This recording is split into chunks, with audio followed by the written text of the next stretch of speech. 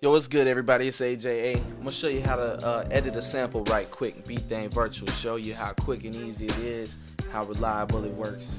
I just click the sample button here, and then I'm gonna go in my user folder over here. You see, factory is all the samples that we put in there. Now you can't really edit those. You'll have to make a copy of those because we didn't want people editing the samples to get their systems all jacked up. You know what I'm saying? So the beats and kits that we made don't play. So you'd have to make a copy of these samples if you wanted to edit them. But all your sounds that you got loaded in here that you want to edit, it's real easy to do.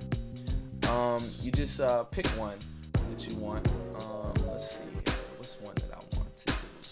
That bounce. Yeah, I made that in something else. So here, I got this. I can play it. Alright, see that? Now I can reverse that just by clicking the reverse.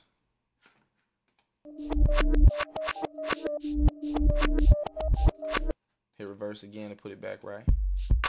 Could set the trim, and trim is start and end point.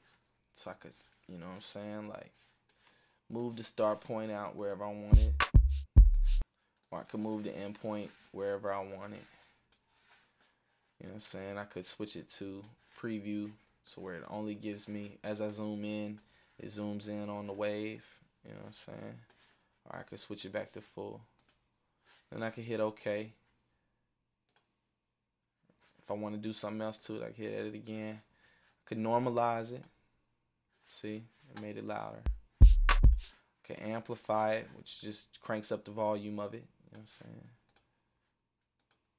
And then I could save it just by hitting OK.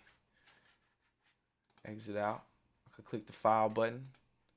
I could rename it. I could say that bounce 2.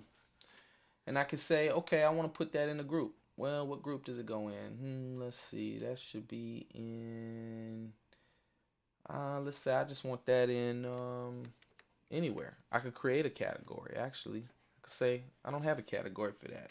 So I'm going to create a category, call it beats. Click OK. Do I want to save? Yes, that bounce. Now group is now beats for that. So now when I'm in kit mode, just click here in kit mode under new kit, and I'm looking for that sound. It's gonna be under beats, right here, beats, group, that bounce, and there's that sample I just edited.